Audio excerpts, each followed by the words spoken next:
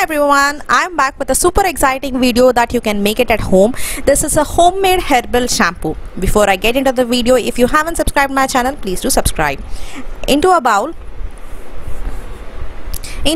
I'm taking 2 tablespoons of dry amla. Everyone knows dry amla has a lot of vitamin C, but with vitamin C it's essential for face. Here comes your question: what does it do with your hair? It conditions your scalp, promotes hair growth, boosts volume, even reduces dandruff. And the next ingredient is shikakai, a traditional natural cleanser, and you would be surprised to know it has many hair elements that can cure. It makes your hair soft and shiny, heals and prevents agony of dry scalp, fights stubborn dandruff, gentle detangler, soothes itchy scalp. And the next ingredient here is a fenugreek seeds. It's a magical herb that can achieve all of it, that preventing hair fall, premature graying. It is a handy herb for an Indians since ancient times. The next ingredient is a kalonji, which is also known as onion seeds, which regulates high blood pressure. But did you know that they are an excellent ingredient for hair health too? Yes, the benefits of kalonji seeds can be written in a never-ending book. It helps to neutralize effects of free radicals in case of a rough and a frizzy hair. It seals the moisture. Regular use can help in preventing hair loss, enhancing the hair volume. The next ingredient is oats. I have taken 2 to 3 tablespoons. It is also a great when it comes to your hair and skin. Prevents dandruff, soothes irritated scalp, fights hair loss. Next ingredient is a soap nut. It's a nature own cleaner. It has traditionally have been used for washing purposes due to its cleaning properties. Why use soap nuts for hair? It's a cleanser, but it has an immense benefits, being rich in vitamin A, D, E and K. It provides nutrition to your hair and assists hair growth. For silky hair, prevents dandruff. Now add some water to all the ingredients and let it soak overnight. As you can see, once it's overnight soaked, it is easy to handle. It can be mashed within your fingers. So it is easy to handle. But now we add the main ingredient, that is the hibiscus flowers. In Ayurveda, hibiscus is one of the most renowned herbs for promoting hair growth. Yes, you heard it right.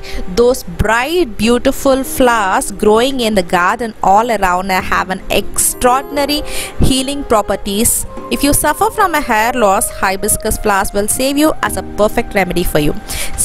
It also stimulates your hair growth, conditions hair, prevents baldness, treats dandruff. And now add some water to it and let it boil on a stove for 20 minutes on low flame.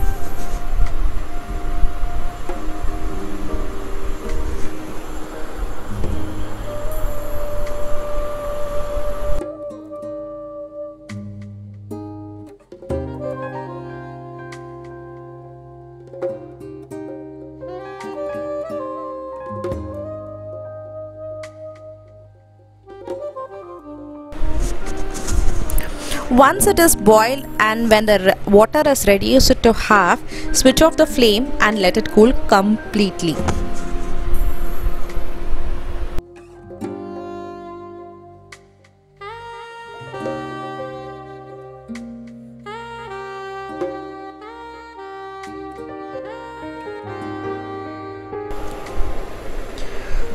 When it is cooled completely, mash it with your hands and strain it with the help of a strainer and remove the pulp.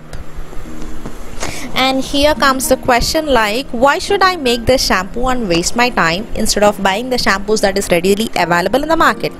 Firstly, it is homemade and it's a perfect traditional Indian recipe which reduces hair fall, removes lice, acts as an anti-dandruff shampoo, conditions your hair and helps to grow your hair long and strong. And secondly, it can avoid harsh chemicals and toxins and are made out of natural oils and minerals. The ingredient works to improve the moisture in your hair by hydrating the hair follicles and the roots of your hair. I had a playlist of a herbal shampoo, another herbal shampoo in my channel. If you want to watch, I have given the link in the description box below.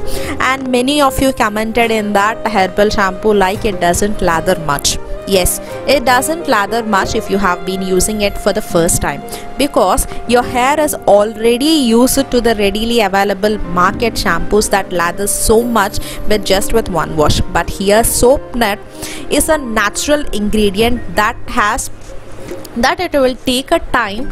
In the second wash or a third wash it gives you a lather, but don't get into a myth like it lathers like the shampoo that you're getting out in the market. It doesn't lather so much as the soap or the shampoo that it is getting.